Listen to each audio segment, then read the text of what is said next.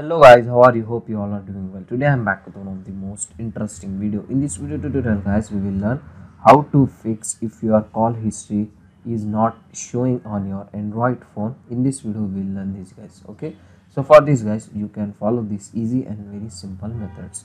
So first method is this guys. First you need to open your phone settings, and in the phone settings go to apps and notification and open your phone app from here. Okay, after this guys go to permission, and in the permission here you can get the option call locks. If the option was disabled, just you need to enable it. Okay, after enabling, go to once again your call history, and here you can get the call history back on your phone. In case still you are facing same type of problem, now you can follow this next method. Go to your phone settings, once again go to apps and notification, go to all apps, and here in the top right side corner of your screen, here you can get the three dots option. Just tap on it, and here you need to select show system. Okay, after this guys, here you need to find out call logs, open it, go to storage and clear the caches of this app, go back, and here you can get the option notification. Just open it, and you need to enable this notification and just tap on force stop one time. Okay, after this guys,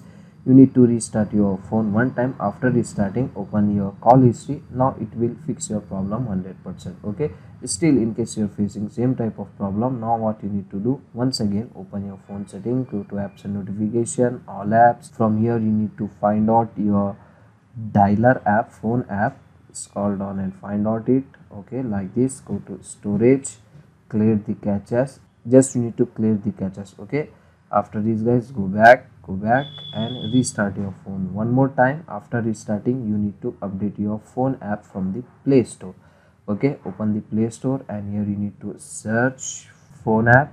Just you need to update your default phone app which you are using. I am using Google phone app, as you can see guys. Just you need to update it. Okay, after updating, now it will fix your problem 100%. So these are the easy and simple solutions to fix that problem. So that's it for today guys, the short and very simple video. Hope you enjoy this. If you enjoy, please guys don't go back without like, share and subscribe to our channel. Thank you very much.